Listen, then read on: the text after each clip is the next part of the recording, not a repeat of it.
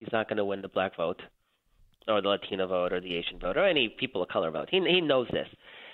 But he also knows that he cannot lose white suburban women. And white suburban women are a predominantly Republican demographic, but they are also more pro-choice, more pro-gay rights. They're generally more moderate on social issues, and they have a problem with voting for a racist. And it is very clear, the polling has shown very clear that the American public sees Donald Trump overwhelmingly so. Even Republicans see him as a racist. Some polling actually euphemistically calls it problems with race, you know, and those numbers jump even higher. Like if you say, well, okay, he's not racist, but does he have problems with people of different races? And those numbers skyrocket.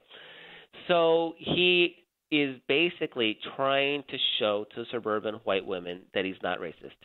Now, he is such a dumbass that he can't even accomplish that without being a complete jackass about it. And, I mean, you're not proving to anybody that you're not racist by doing a town hall full of white people with Sean Hannity. I mean, nobody is confused or persuaded otherwise. But that's what he's trying to do. He's basically trying to negate the hostility that a key conservative voting bloc has against him. Again, I'm not sure he's being good at it, but that's what he's trying to do. Oh, he can't be doing good. I mean, how is it appealing to suburban white women to say we need to make stop and frisk national? How can they not? If suburban white women are sophisticated in these matters of race, they can read right through that and know that that's racist. So I'm not understanding. He doesn't get that?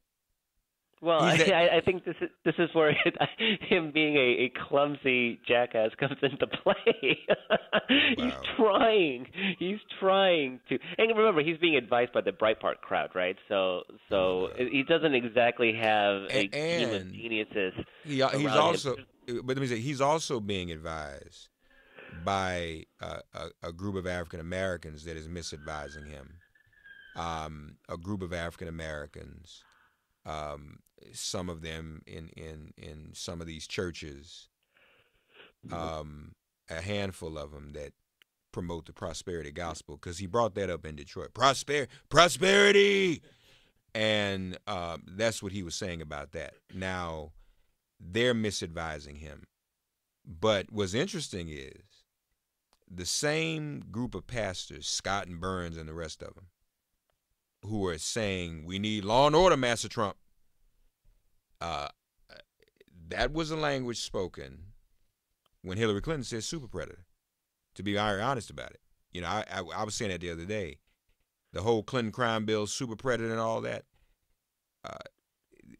The Clintons could not have done that and did not do that without the support of some African American leadership at the time, including the Congressional Black Caucus and black clergy.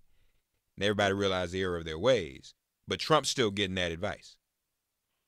Yeah. I'm not. It's actually kind of bizarre. You're right.